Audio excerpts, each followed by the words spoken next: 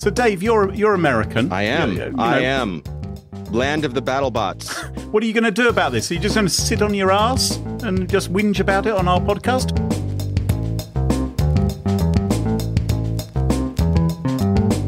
Smashing Security, episode 326, Ride Royal Security Threats and MOVEit Mayhem, with Carole, Theriault and Graham Cluley. Hello, and welcome to Smashing Security, episode 326. My name's Graham Cluley. And I'm Carole Theriault. And this week, Carole, we are joined by podcast royalty, aren't we? Always. Cyberwire's Dave Bittner. Hello. Hi, Dave. Hi. Nice to be here. Yes. You're a very busy guy. You do a lot of shows. I do. We're very He doesn't do that many. He does do a lot of shows. I think he could crank out a few more each day if he really tried harder. Sure. Why not? He's not really tried hard enough. I'm sure his blood pressure could deal with it. Yeah, my family doesn't need to see me. It's fine. Sure. But before we kick off, let's thank this week's wonderful sponsors, Bitwarden, Collide, and Hunters. It's their support that help us give you this show for free. Now, coming up on today's show, Graham, what do you got? I'm going to be talking about some right royal security breaches. And what about you, Dave? I have a revelation from the U.S. government about how much data they're vacuuming up about their citizens. And I like to move it. All this and much more coming up on this episode of Smashing Security.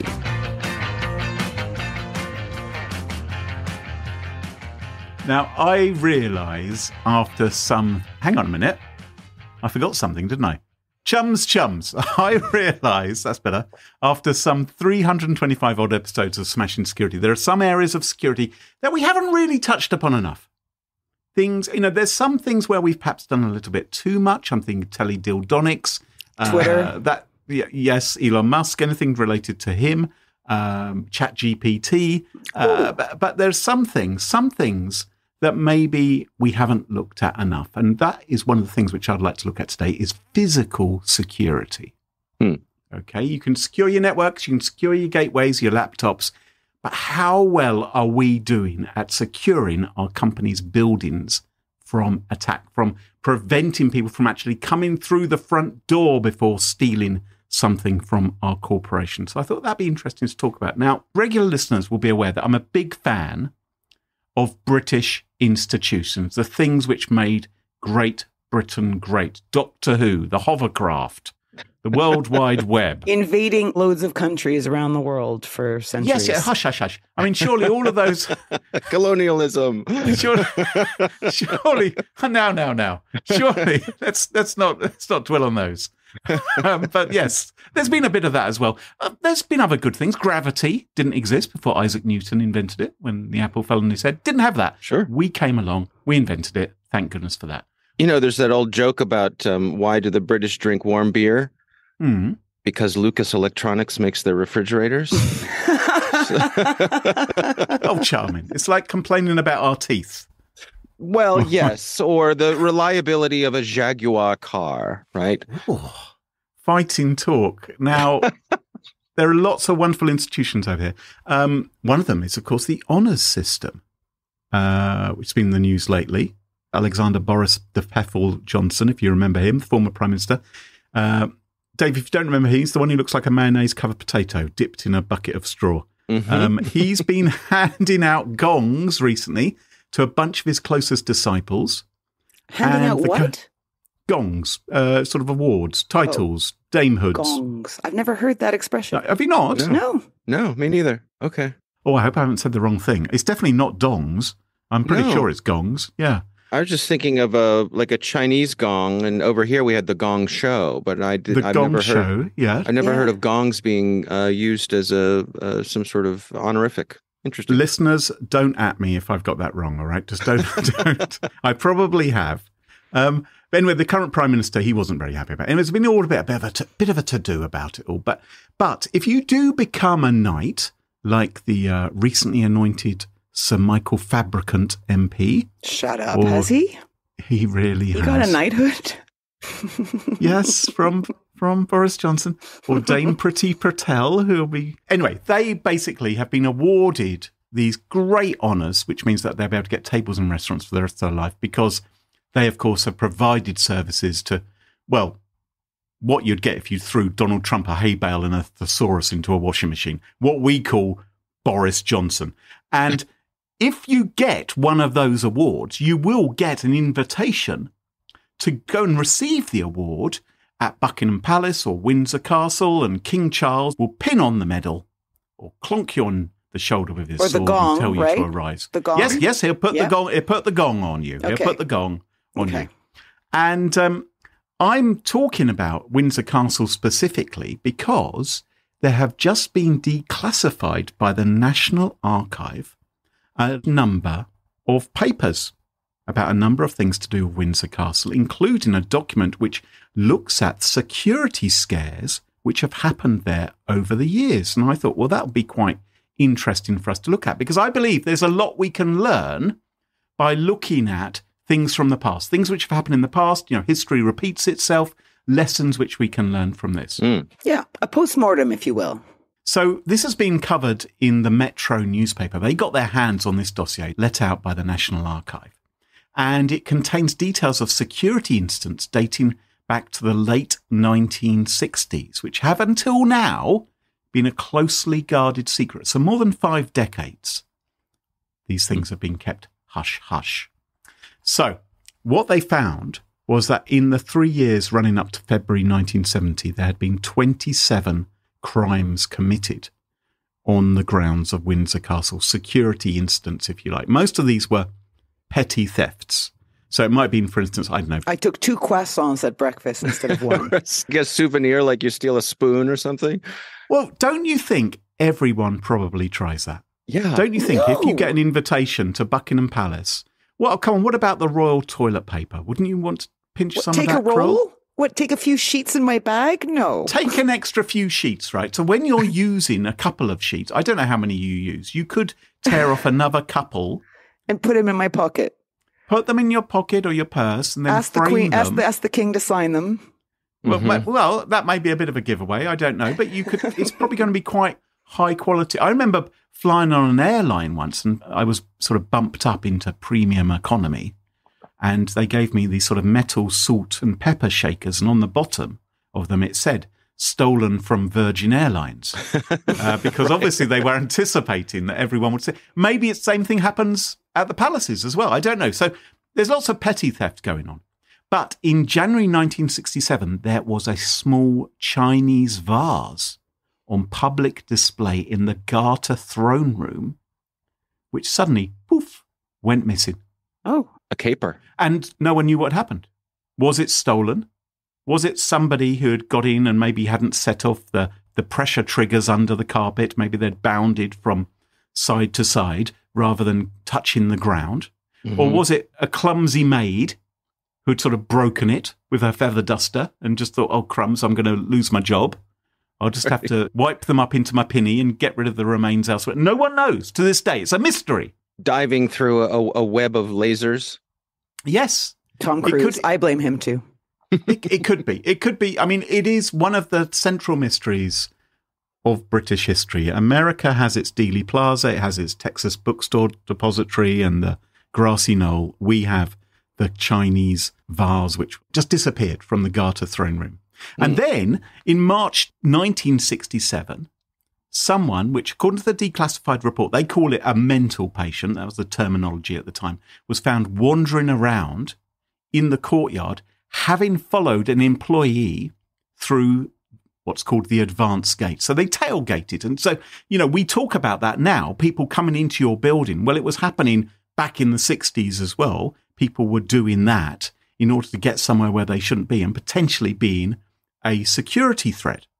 And this problem of unauthorized people in the grounds of Windsor Castle, that actually continues to this day, not just in this declassified report, because in April last year, there was a Spanish woman who managed to get into the grounds of Windsor Castle's Royal Lodge, where one of our favourite members of the royal family, Prince Andrew, lives. Very popular, Prince Andrew. Like, managed to get into the grounds. Like, she got into the grounds. Like, we don't know how. Past security. Oh, yeah, we do know how. Oh, you're going to tell us. Okay. Yes. Okay. So what she did was this woman, she was in her 40s.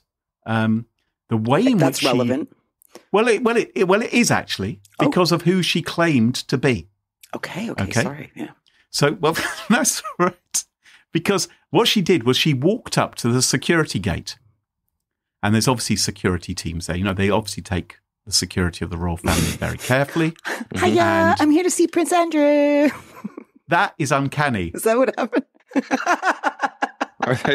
I know. I'm picturing the guys in the red jackets and with the big bear fur hats. Yeah, because they protect all the royals, right?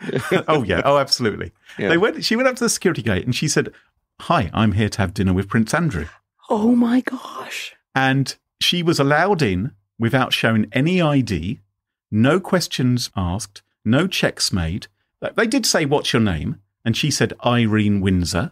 I mean, it could have been worse. It could have been Irene Saxe-Coburg, Gotha, or whatever. Is that why he dated her? Because the Windsor. It's like, she's obviously classy. Well. The security guards even paid her cab fare. So she'd got there by taxi. And she said, "Oh, could you pay my taxi for me?"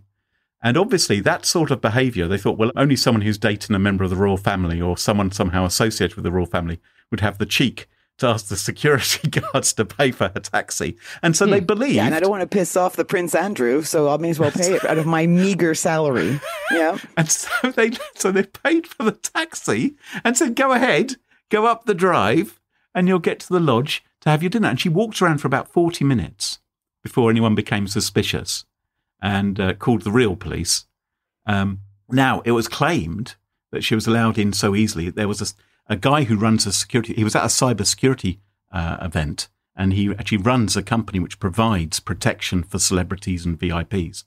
And he said the reason why this happened is that Prince Andrew is such a pain in the arse. Of course. If you've ever worked for him, he's a totally unpleasant character, and security would have been terrified of asking him, "Is anyone turning up?" Because he would have just bitten their head off. So again, here's something you can learn at your own company about how to better protect yourself. If someone just wanders in with all the bravado, whether they're a Spanish woman in their 40s claiming to date the CEO or not, that they have to have their proper ID and authenticate themselves before they gain access. And finally, from this dossier, another story from the late 1960s, 24 members of the RAF in Windsor and a woman who they were presumably trying to impress as well. They decided it would be a real jape to break into Windsor Castle and steal one of the cannons. That's practical. I have been to Windsor Castle before. Yes. Yeah. Those cannons aren't small. These are 24 presumably very inebriated members of the RAF, Carole. I still, even with 25 of them, including the woman, I imagine they won't be able to lift that. Right. Maybe they had access to one of Britain's great hovercrrafts or some other device to assist them. I don't know. I was going to say drone. I was going. So my question to you, I'm going to give you a quick question, right? I'm just want you to put your minds together here. 24 people. How did they gain access? Did they dig a tunnel, create a human pyramid, or build a giant horse made out of wood and leave it outside the front gate? What was their way of breaking into Windsor Castle? Is one of them the right answer? Question one. It is. It is. Oh, well, obviously creating a human pyramid, because when you're drunk and you don't, that's the quickest of them. The others would require planning and tools. Yes, tools, sweat.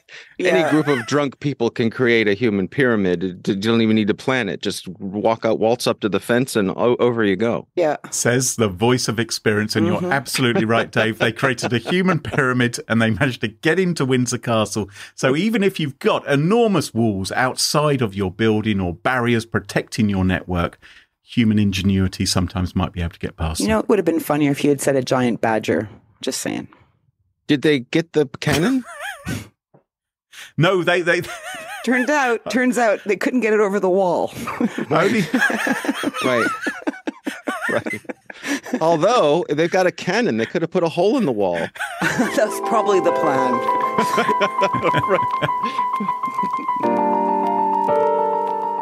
Dave, what have you got for us this week? So I have a story. This is widely reported. I'm using the coverage from Wired. This is article written by Del Cameron. And this is about a report that recently came out from the Office of the Director of National Intelligence, the ODNI, which reveals that the federal government is buying all kinds of data about our citizens. So, no. I know, right? So this is a report that was generated back in January of 2022. It was classified. And Senator Ron Wyden, who's here in the U.S., is one of the folks He's the bête noire of anyone trying to keep something secret, isn't he? Or tech companies who are scooping up your data. He's always the one. He's the one who understands this stuff. And, if we are ever going to get any sort of federal privacy legislation, it will probably come from him. Yeah. Okay. So what this report revealed is that there are many, many agencies within the federal government who are buying what they're describing as open source intelligence, which is information that they can buy from third-party providers about people's location, about all sorts of personal information about ordinary citizens. And the problem here is that in order for these agencies to get this information by traditional legal means, they would have had to have gotten a warrant. Oh, what a pain. But if they buy it from a third party, no warrant required. What they do need Just is a bit of wonga. Well, and a purchase order, presumably, which can be more difficult to get out That's of true. your company sometimes than an actual federal warrant. That's true. So obviously this has a lot of folks who are concerned about privacy upset. And the calls into question, should they be allowed to do this? I think it also calls into question, do we need some sort of federal privacy legislation here in the U.S.? Come. Yes. Come. Yes. What outrageous talk is this? But where I wanted to go with this was I wanted to ask the two of you, because you all live under the cozy blanket of GDPR. And But do we, though? Do we still? Well, that's where I'm going with this. I really want to know, do you feel as though that makes a difference? Do you feel as though your privacy is indeed protected in a way that, say, us Americans is not because you have GDPR? Do you feel as though you're still being tracked by advertisers? Do you feel as though if people wanted to, they could buy this sort of location information about you? Where do you stand on that? But my question is, so I'll answer that in a second, but my question is actually, I'm not sure where the UK stands since it's departed from the EU. Good point. Well, I think for a lot of companies at the moment, because they're having to support EU customers who are under the umbrella of GDPR, it's a lot simpler for them to provide that same kind of layer of protection and the way in which they behave with your data as they would do with any other part of the world, including the sunny uplands of Britain. Now it is outside of Europe. But there have been some tech companies who've actually deliberately decided, oh my God, it's real pain having to deal with GDPR and it gives us these disadvantages. Now Britain has come out of the European Union. We can siphon off that data and process it in a different way from the rest of Europe. And that does worry me, that some may well be doing that in order to take greater advantage of us. So do I feel, I don't know, I think, I mean, in some ways, this story, who's binging? Who is that? Not me. Okay, I literally just put my phone on Do Not Disturb to make sure I didn't get any messages while we were calling. And I thought I forgot to do it. And as soon as I turned it on, 4 messages from you just came in. Which I have not read. Right. There we go. That's probably me messaging you saying, remember to turn your phone off. Yeah, exactly. Nice. Anywho, as you were saying. Anyway. So the interesting thing for me about this story about the US, authorities buying up all this data is, does this rather suggest that all those things Snowden complained about the US agencies being in bed with these big tech companies and siphoning off this data, maybe we don't have to worry about that anymore, because it sounds like maybe the tech companies aren't providing it any longer and find it more difficult. And so it's now come down to commerce. Maybe the tech companies realize, we've got a value on this. We can actually sell this to the US authorities instead of them actually being plugged into our servers. What do you think, Carole? I am a huge fan of GDPR. I don't think it's implemented beautifully at the moment. Like, it is super annoying to have the websites come up. I don't know, you may not have this, Dave, but for us, every time you go to any website, you are presented with a form saying, do you consent to all our cookies? Or do you want to go and review? And they're all implemented differently, which drives me nuts. Like, why wouldn't there be a standardized way of saying, this is what you need to show people? Yes, no, decline, you know?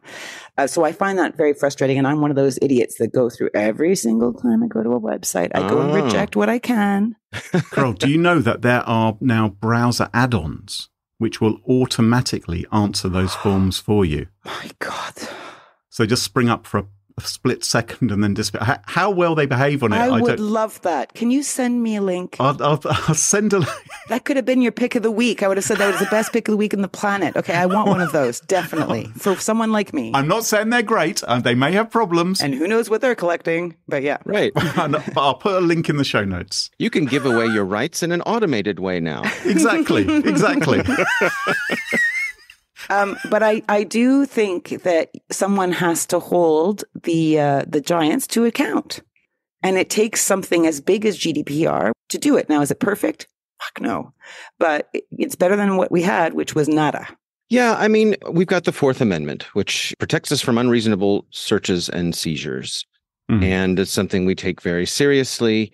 And this is an end around that. And to me, it reflects that the pace at which government functions is much slower than tech. That's not news to anybody, but should government organizations be allowed to do this end around to gather this information? Now, on the other hand, in a way, we've all opted into this through EULAs, but and I'll put that in air quotes because we haven't really. And I suppose that's where the regulatory regime can come in and sort of save us from ourselves.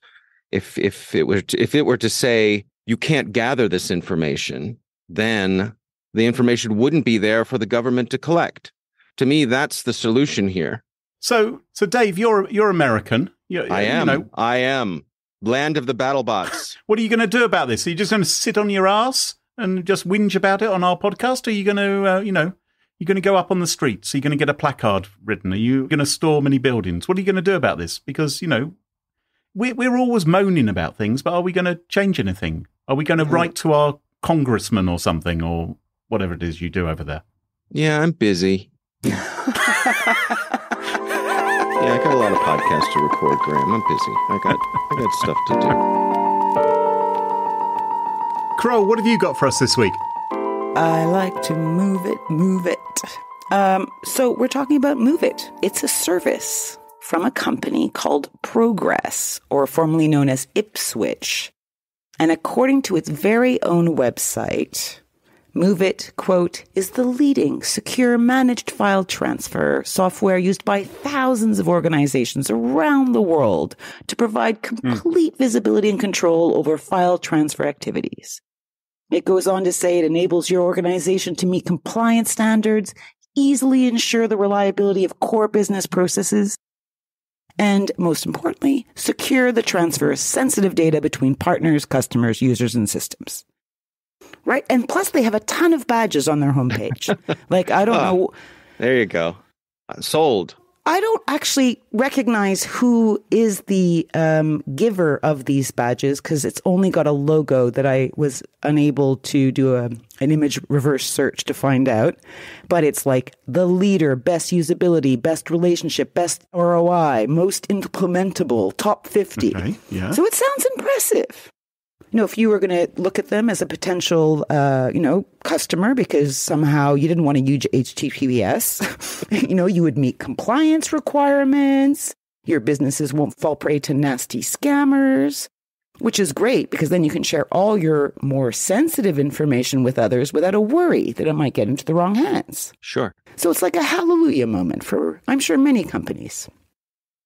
And maybe this is why award-winning, quote-unquote, payroll firm Zealous was so impressed by the product and the awards and the wording, decided to implement MOVEit as part of its business. Yeah.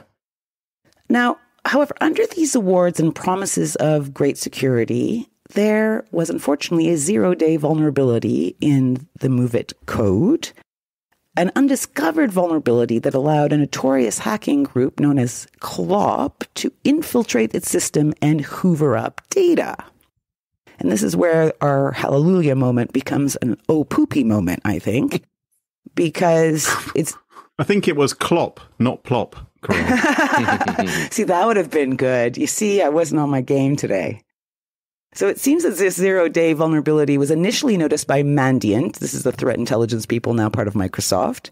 And they reported that they saw behaviors that seemed very in line with extortion attacks, like in other words, ransomware. But there didn't seem to be a demand for cash, or at least right away. But it did come a week later on the 6th of June, says Mandiant. The Russian-linked threat actors, Clop or Plop, if you'd like to call them that, published a statement claiming responsibility for this activity and threatened to post stolen data if victims didn't pay the extortion fee or the ransom. Yeah. But what's unusual about this is that they didn't just go after Progress, the makers of MOVEit, right? So when you have a ransom, you often will hit the people that you've attacked. You'll say, hey, give me money and I'll give your files back or whatever. But they also went after MOVEit customers like Zealous. And Zealous too issued a statement, because they said, we can confirm that a small number of our customers have been impacted by this global issue, and we are actively working to support them. And it says, it makes very clear that all Zealous-owned software was ineffective, and there's no associated incidents or compromises to any other part of our IT estate, because they're in a bit of a panic, right? Yeah. And hear that, a small number of customers, that's what caught my eye. Well, that's what they always say. That's phase one. A small number of customers. Yes. Yeah. So we won't give you a percentage. We're just, it's a small number. It's a percentage, but it's only probably got 2 digits in it. A very small number of digits in the percentage. Your security is important to us. Exactly. So I thought I'd name a few customers, and you could tell me if you even heard of them. Oh, because, okay. Tiny, small number of customers. Yeah, ton. Yeah. Okay, so British Airways. Okay, so rings a bell. Never heard them. No. BBC. Vaguely. Yeah. Boots. Mm-hmm. Oh. Jaguar, yes. HSC, Iceland, not the country, but the department. Do you remember, Graham? Graham and I once were having a conversation, and he was telling me about this pop star. I can't remember her name. What was her name? Kerry Katona. She was hired as the representative of Iceland. Yeah, that's right. Yeah. And Graham was talking about this, and I was like, why would the country Iceland have her? And we went on for about 10 minutes, and I just go, I don't understand. And then we realized we were talking about the supermarket, not the country. Oh, okay. I'm not familiar with that supermarket. Interesting. Yeah. Basically, a lot of frozen stuff. Lucky you. Yeah. It's not great. Hey, it is great. You watch your tongue. You haven't been there in a while. I'm a fan. So other companies include Dyson, Range Rover, Transport of London, and, of course, the pièce de résistance, Ofcom itself. But it's way bigger than this, because from my research, I believe all the companies I've listed were Zealous users, right? Using the payroll for the company. So Zealous provides this payroll system. But what about all the other MOVEit customers? Yeah. I mean, it's crazy. So the U.S. Cybersecurity Infrastructure Security Agency issued an advisory on Wednesday regarding Clop's campaign to exploit the MOVEit service, warning the gang had historically compromised more than 3,000 U.S.-based organizations and 8,000 global organizations. So these guys are well known and seems fairly successful in terms of stealing cash from people. Yeah. So just to recap, the MOVEit software has a vulnerability. Companies that directly use the MOVEit service were obviously impacted. I get that. But of course, so were their own customers.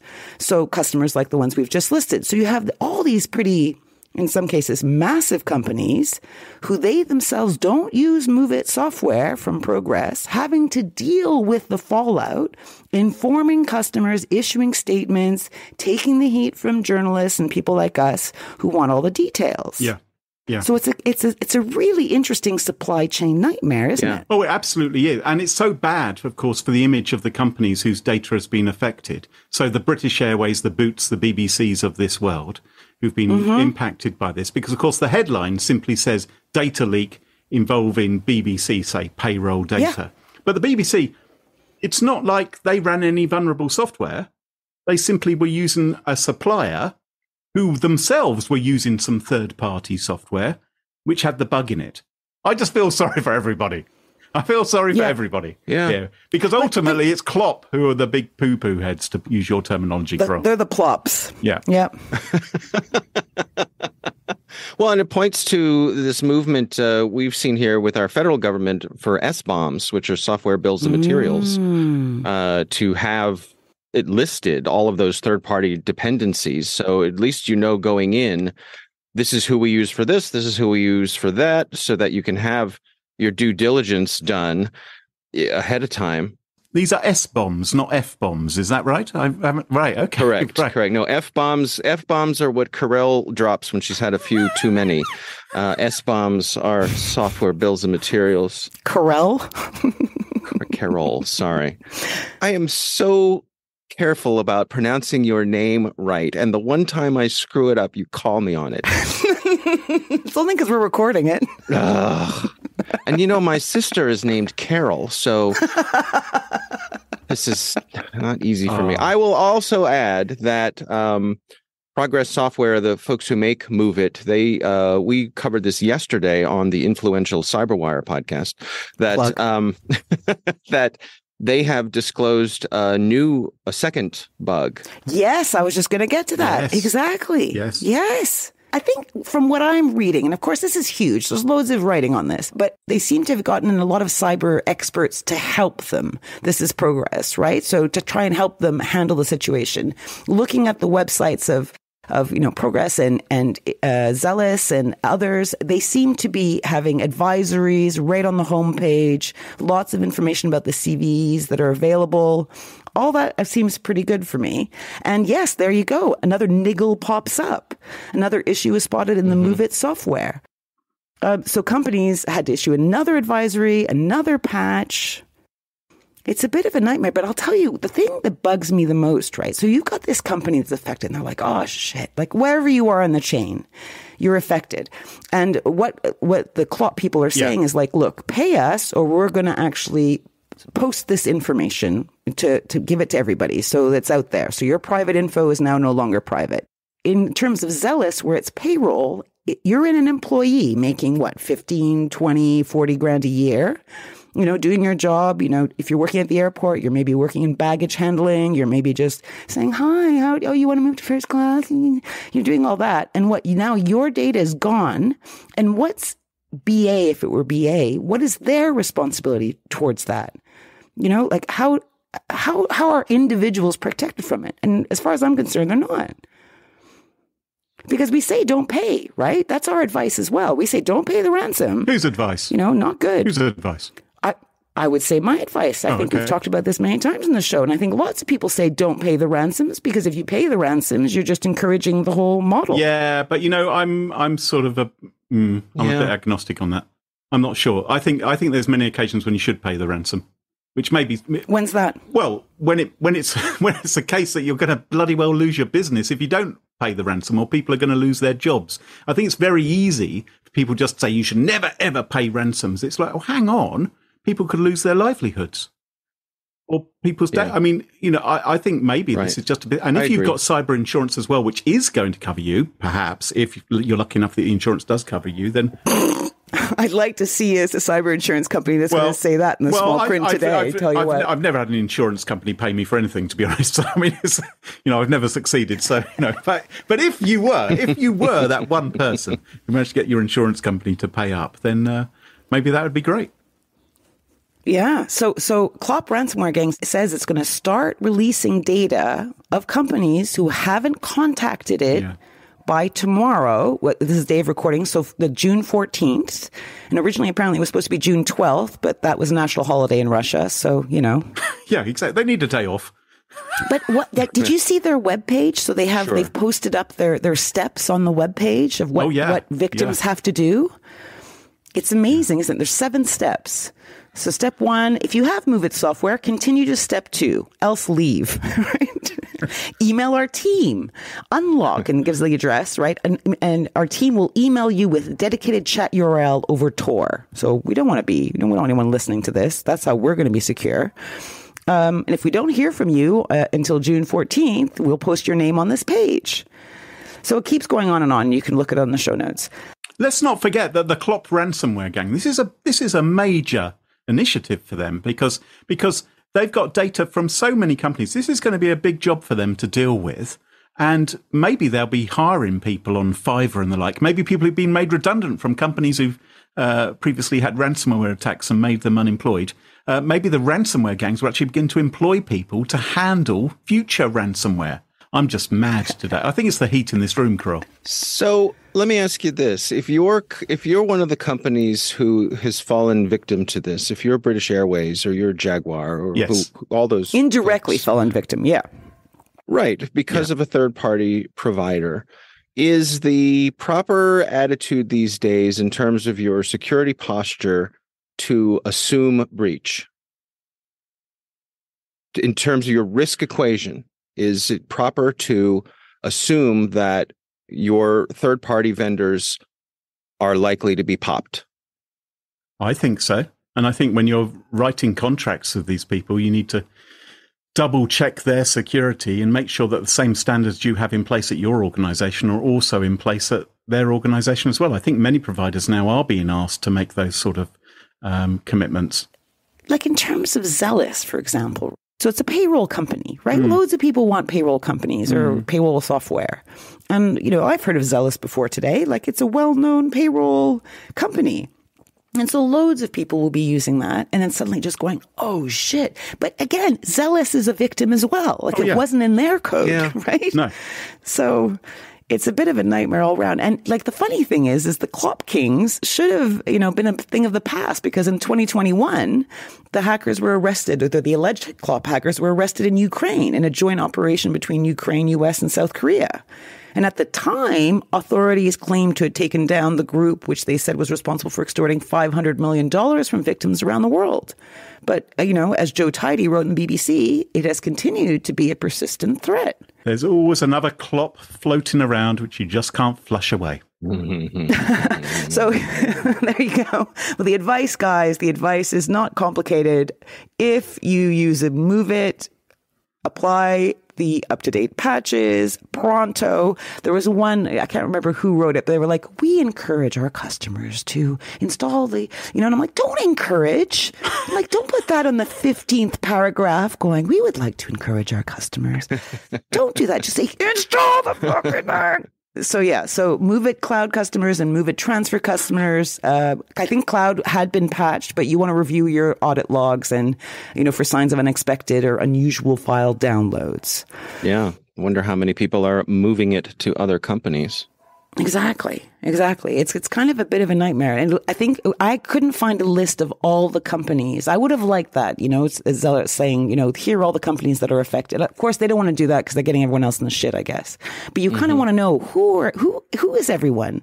Like, give me the list of all the companies. Also, their commercial rival is going to contact all of their customers. And we see you're currently a customer of theirs. I didn't think about that. Yeah. It's a pickle. It's a sticky pickle. Yeah. Yep. There's nothing worse than relying on a legacy SIM that your security team has outgrown, especially when it impacts your ability to detect real incidents. Well, Hunters is a Securities Operations Center, or SOC, platform built to empower your security team to reduce risk, complexity, and costs. With Hunters, you can ingest and normalize as much data as you have at a predictable cost. You can automatically cross-correlate data logs from your entire security and IT stack to connect and track events throughout your organization. And you can leverage out-of-the-box and always up-to-date detections that cover 80% of security use cases. Using Hunters, a CISO at a leading online retailer tripled the amount of data ingested by her security team while cutting costs from a legacy SIM provider by 75%. Visit hunters.security to learn how your organization can move beyond SIM with Hunters. That's hunters.security, and thanks to them for sponsoring the show. Smashing Security listeners, did you know that Bitwarden is the only open source cross-platform password manager that can be used at home, on the go, or at work? Bitwarden's password manager securely stores credentials spanning across personal and business worlds, and every Bitwarden account begins with the creation of a personal vault, which allows you to store all your personal credentials. These are unique and secure passwords for every single account you access. And it's easy to set up. It's easy to use. I honestly love Bitwarden. I use it at home, use it at work, use it on the go. Get started with a free trial of a Teams or Enterprise plan at bitwarden.com/smashing. Or you can even try it for free across devices as an individual user. Check it out at bitwarden.com/smashing. And thanks to Bitwarden for sponsoring the show.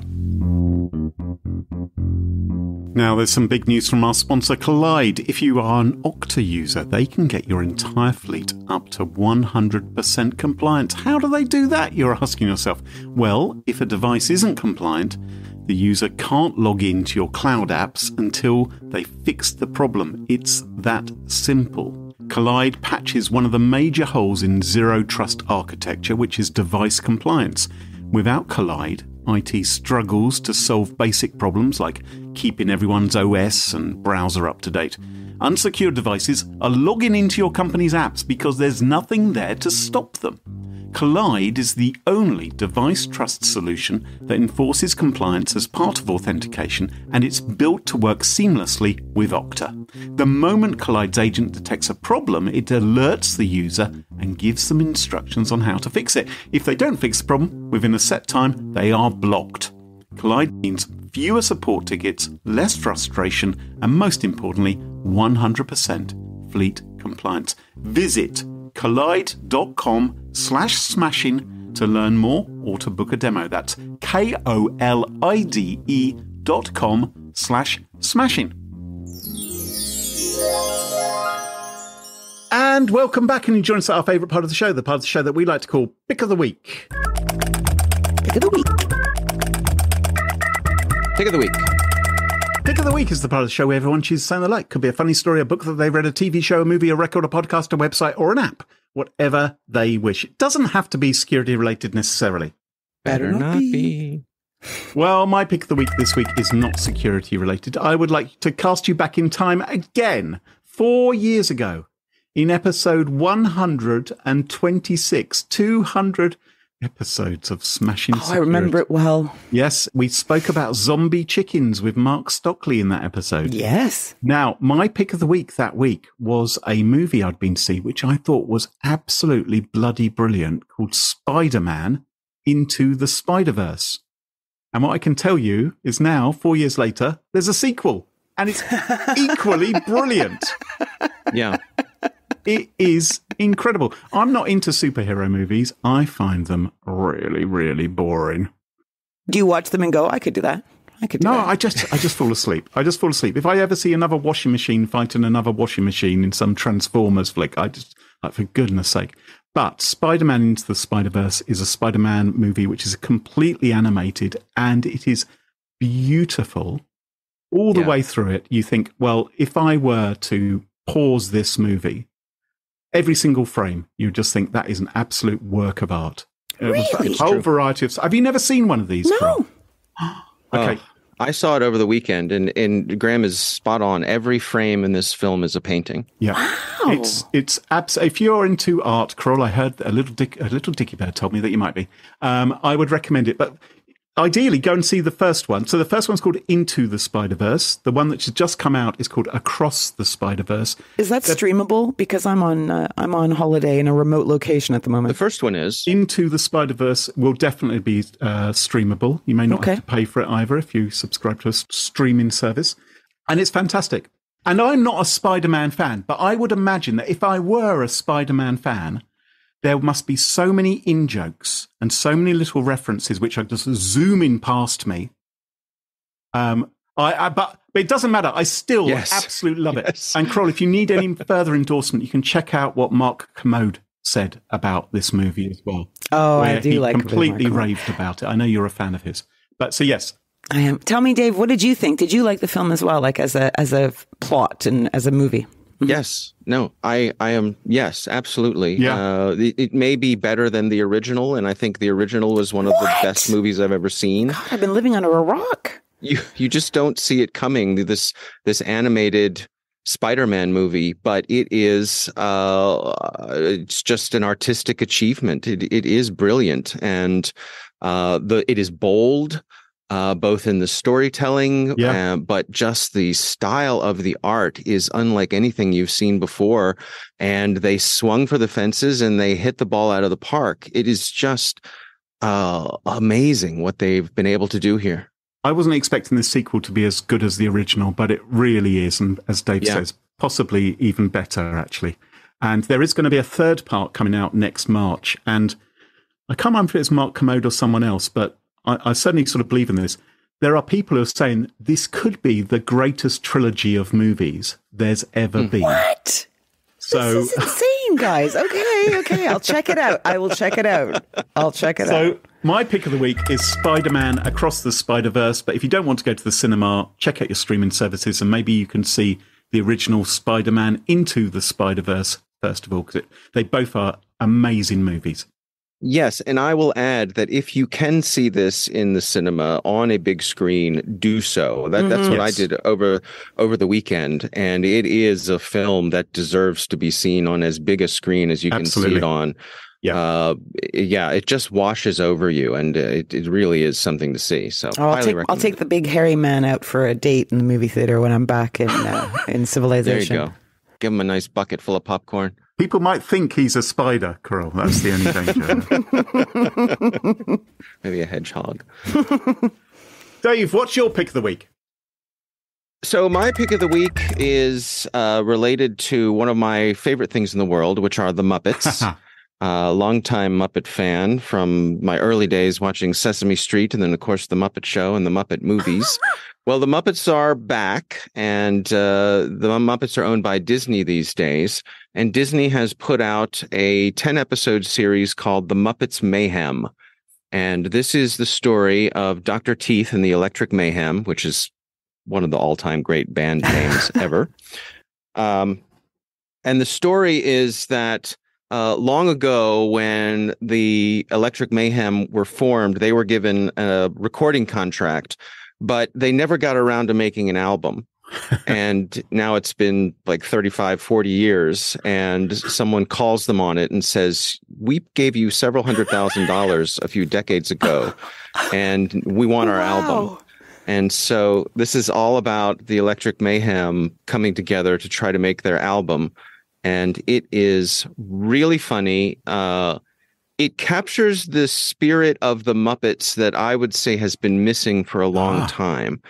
The original spirit of the Muppets, where it was funny, but also heartfelt, and you felt as though these characters were grounded in reality and that they genuinely care for each other. And this has all of that. It's well written. It feels like authentic Muppet content. There are a ton of hilarious cameos, as Muppets tend to have. Again, it's 10 episodes. It's on Disney Plus. The Muppets Mayhem, highly recommended. And that is my pick of the week. God, God, it's going on my list as well because I loved the Muppets as a kid. Like that was the show that I would not miss. I think it was Saturday at 7 or something. It played and it was when the Muppet Show was on. It was the most popular show in the world. I loved it. You know who are my favourites, but they don't show up in the Muppets movies or. Is Bert and Ernie. They're your favorites? They only seem to be... No, those are Sesame Street Muppets. I love Bert and Ernie. Yeah, sure. They're hilarious. They're great. Yeah, they're like Laurel and Hardy. They are. Little gay couple living together. That's what I like. Yep. Why not? Yep, they're wonderful. No strings. Carole, what's your pick of the week? Well, my pick of the week is the mic that I am talking on now. I am away from my studio. Mm-hmm. I am in a very handmade area to try and do this recording with the best sound. So if you think the sound is like, hey, that's not bad, Carole, I'm using the Rode NT USB Mini. And Graham, I think you've got one of these as well, don't you? I didn't know that you did, but after I bought it, I told you, and I'm like, oh yeah, I got one of myself. Yeah, I have one for when I'm traveling, if I need to do a podcast or something. Yeah, so rather than my normal. Oh, well, they are. You do too? Even Dave. See the trifecta. The ultimate endorsement. Dave's got one. There you go. So people, like for us, I think it cost me like 80 or 90 pounds, so about $100. Yep. Dave, would that be about right? Yeah. It is so clever and simple and great. And my favorite bit of it is the whole magnetic base component of it. So it can just slot into its base with this little tiny magnet that holds it together. But when you want to put it in your bag, you can take it right off. No unscrewing, none of that crap. Plus, you can put it on a Rode arm or any other arm, right? It's simple. I mean, there's not much to talk about other than it's really small. It's solid. It's cleverly designed. And I think it's just a beautiful piece of machinery. If the sound's good, listeners. Yeah, and for travel, it's lightweight. Yeah, it's got good sound. It travels well, and it's cheap enough that if for some reason you were to lose it, it wouldn't be the end of the world. Yeah, and like I've been recording here as we've done this recording, I've heard myself pop a bit, which is something because I don't have my pop filter with me. It does say it has a built-in one, but I have heard myself pop a little. So you do have to be a little bit careful or be an editing queen like me. Yeah.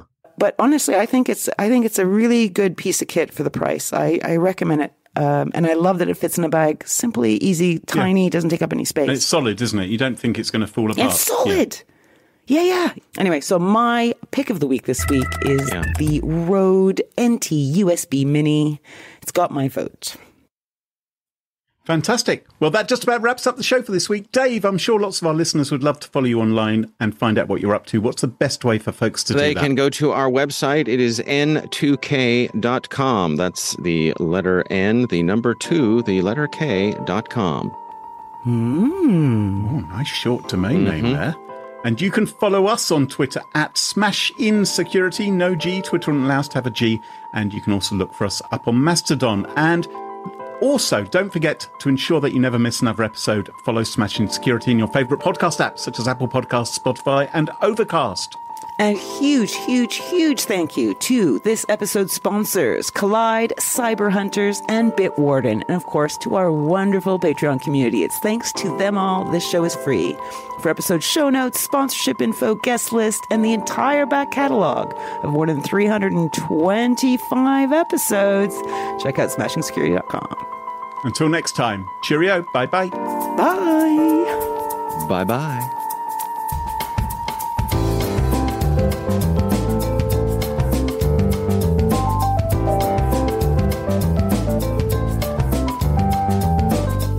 There you go. It's a wrap. Very nice. Thank you, Dave. Thanks for joining us. Pleasure. Appreciate it. Of course. Yeah. Safe travels, Carole. Corral. Thanks, Dove. You can call me Crawley, you know. Can I call you Crawley? Yeah, of course you can. But that's my nickname. I used to be a swimmer, you know. Front crawl, Crawley. Oh, I always imagined it was because of creepy, I thought. Creepy Crawley. I didn't think of front crawl. You know, my name in Australian is Dive. Dive. Say it. Dive. Right. Dive. That's my name in Australian. Dive. Good day, Dive. I'm calling you that from now on.